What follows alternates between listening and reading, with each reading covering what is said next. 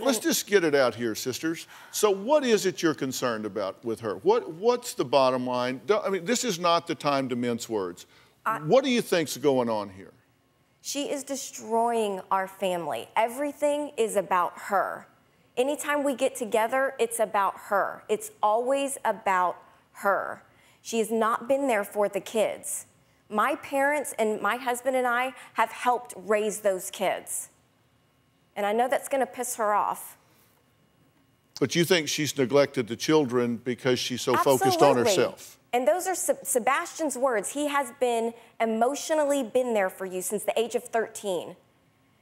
And to say that you and Sebastian have had a great relationship and he only left at the age of 18 because it was just time to move on, Shamita, that is not true.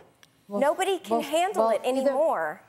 He says what he has to say to please you because you hold it against him. No, I think he says what he has to say to please you. You think that she's not physically as sick as she thinks she is, correct? No. You don't deny that she has some physical complications, as many people do. Absolutely. Along the way. Nobody has 72. But you think she's blown this way out of proportion? Yes. I don't. For years. 72. Have you taken one day of your life to go to any of my appointments? If you had? I haven't, Shamita, because I can't take it anymore. I have distanced myself from this family because it's always about you, and I can't take it anymore. Everything is you, everything.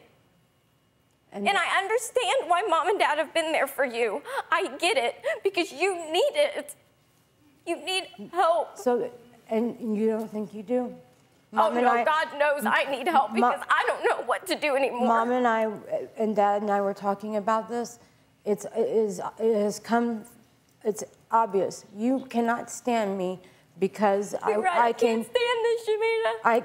Because I can't help. My old sister back. I can't help that I'm 6 years old, was born 6 years before you, and you hate me for it. I have no idea what that's about.